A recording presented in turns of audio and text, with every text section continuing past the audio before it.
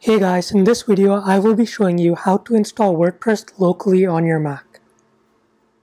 I will be showing you from the very beginning how to do this, so if you're coming from my previous video you'll want to skip ahead to the 37-second mark.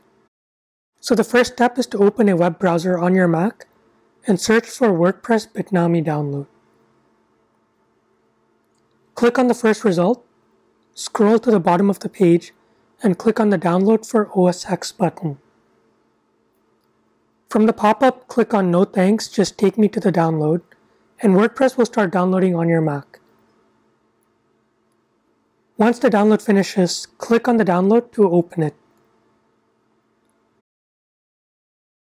Now simply drag WordPress to the Applications folder, and then click on Authenticate from the pop-up.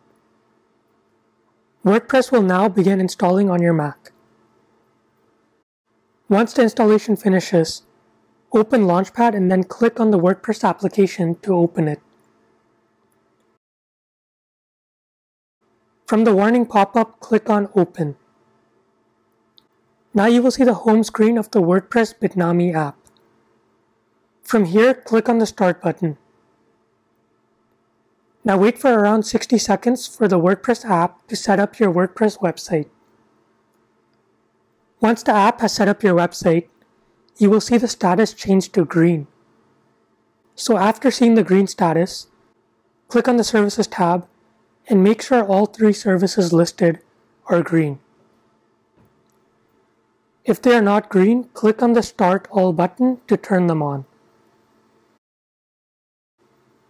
Now click on the General tab and then click on the Go to Application button. Your local WordPress website will now open in a web browser. Click on the Manage option from the bottom right corner, and you will land on this page.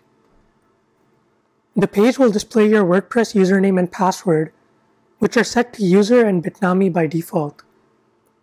You will probably want to change the password, so click on the login link. Enter in the username and password to log into WordPress.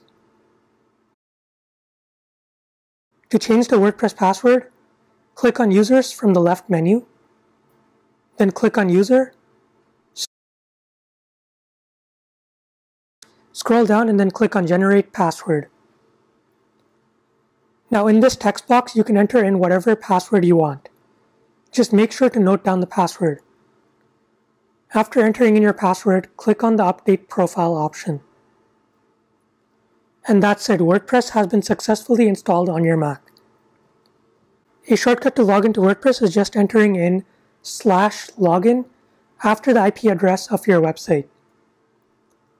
Now that you have WordPress locally installed on your Mac, you may want to watch the video on the right side of your screen to learn how to transfer your WordPress website from your Mac computer to a live server.